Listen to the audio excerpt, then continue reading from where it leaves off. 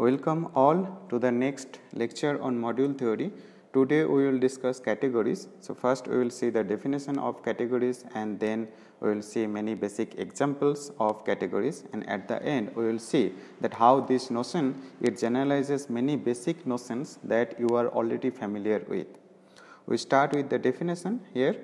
So by a category we roughly mean a class of objects and morphisms between those objects which satisfy some properties.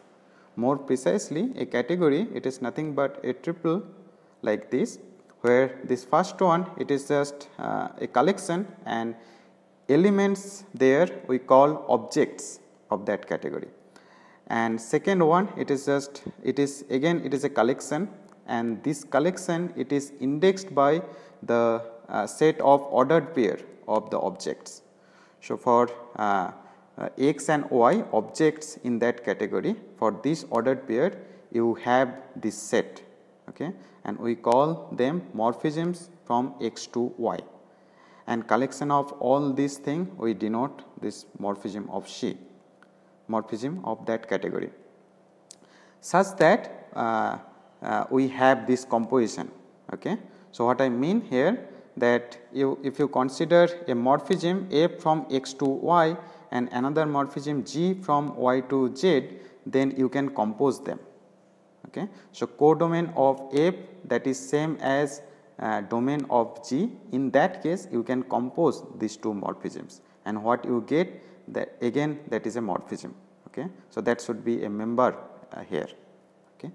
And if you consider three morphisms, suitable morphisms, so that you can compose them like codomain of f if that is same as domain of g, and codomain of g that is same as domain of h, then you can compose them.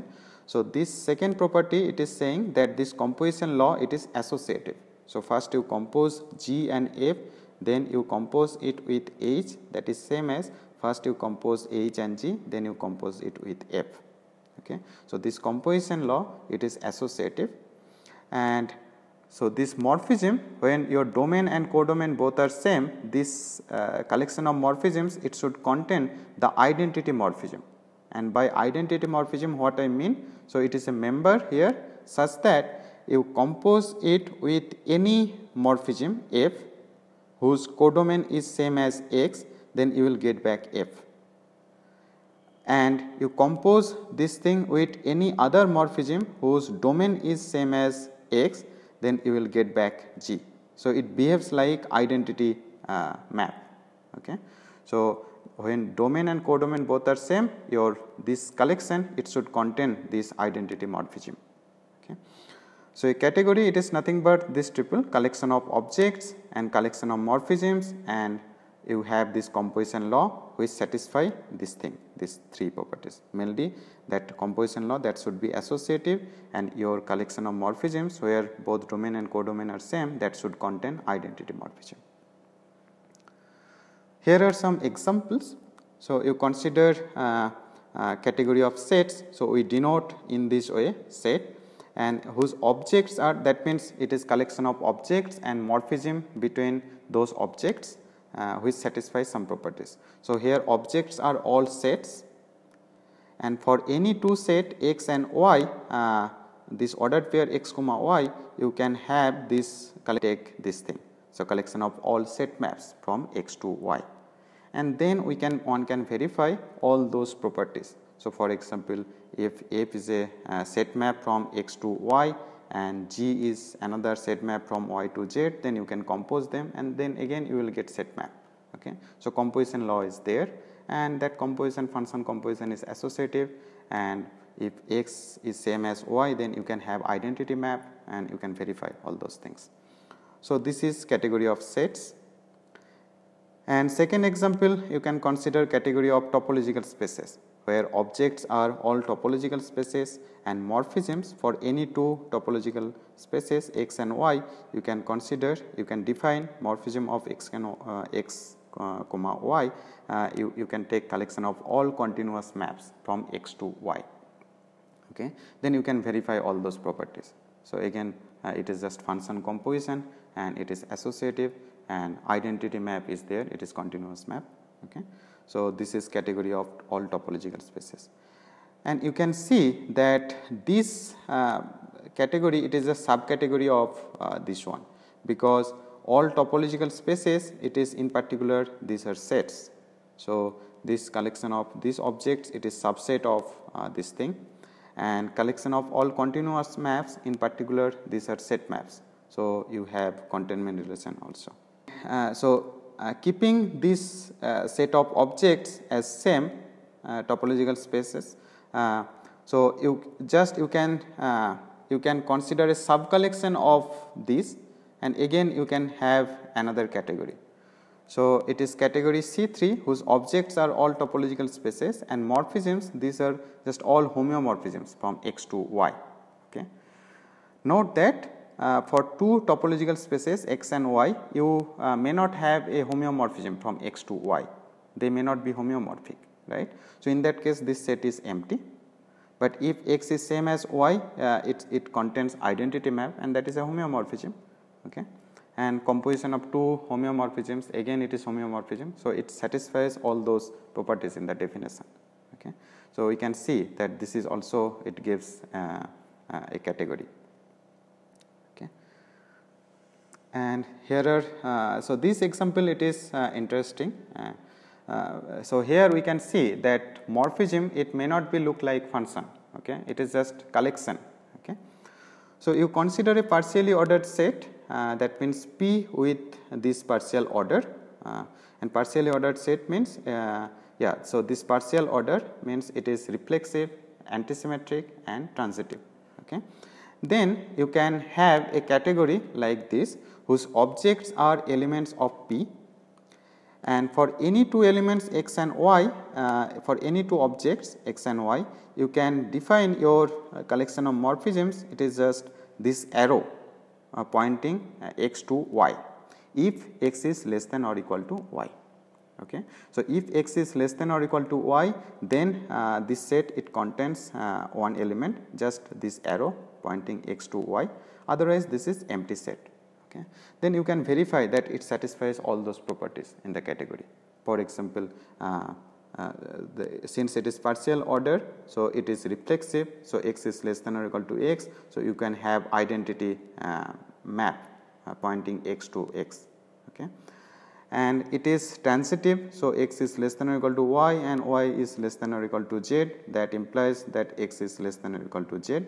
So, that means if you have a map from X to Y and from Y to Z, you can compose them to get a map from X to Z. Okay. That is transitivity. Okay. And this transitivity, it gives that you have composition of functions or compositions of morphisms. Okay. So, then this is a category induced by this partially ordered set, and here are some more examples. For example, you can consider category of groups where objects are all groups and morphisms are all group homomorphisms. Okay. Then you can verify that it satisfies all those conditions. Okay. And composition of two group homomorphisms, again it is group homomorphism. Okay. So, you have that composition and it satisfies, so it is associative and you have identity morphism and all.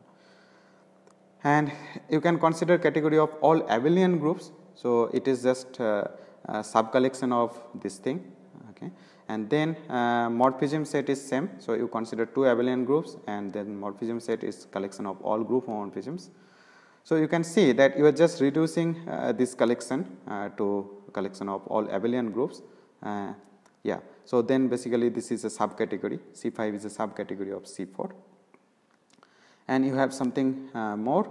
So, you can have a category of all rings, so where objects are all rings and morphisms are all ring homomorphisms. Okay.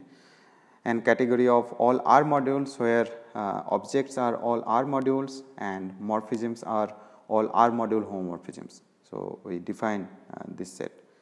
Morphism of X comma Y, it is just collection of all R module homomorphisms, and then you can verify that you have identity morphism from X to itself for each object X, and composition is there, composition of two R module homomorphisms, again it is R module homomorphism and it is associative, so on. So, this gives a category of all R modules. And in similar way you can consider categories, category of all R algebras. So here objects are all R algebras and morphisms are all R algebra homomorphisms. So you can see that C6 it is subcategory of C5 and C5 is already subcategory of C4. Why this is subcategory of C5? So all rings basically it is a set with two operations, addition and multiplication, which satisfy some properties. So in particular all rings are additive abelian group. Okay. So this is a subcollection of this thing. Okay.